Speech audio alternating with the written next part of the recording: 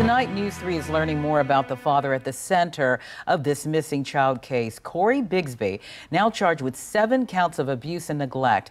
Investigative reporter Margaret Cavanaugh spent the day digging through records and trying to find out more about him.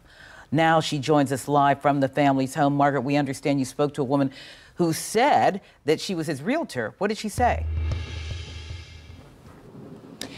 Well, she said that she handed all of the information that she had, including text messages between him and her, over to the FBI. Now, this is the home where the family was living. We also have learned today that the dad purchased another house about 6 miles away.